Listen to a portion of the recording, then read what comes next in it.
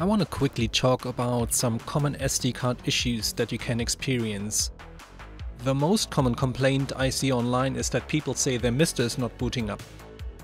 When the 3 LEDs on the MiSTer are not lighting up, you know something is wrong. The simple solution is, put the SD card in a primary SD slot. Only the primary SD card slot can boot up cards. Here we go, problem solved. Another problem I came across myself recently was that my PC couldn't open the SD card anymore. So on your MiSTer SD card you have 2 partitions, and one of them is usually not accessible as shown here, and that's normal. But the other one should be always accessible, where you can put your ROMs and all your data on, like here. For some reason the other partition is lost, and you can fix that quite easily by using the disk management tool. Go and try to find the one partition which has no letter assigned to it.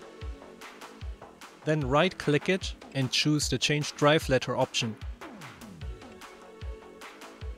Then click the add button, choose a drive letter and click OK.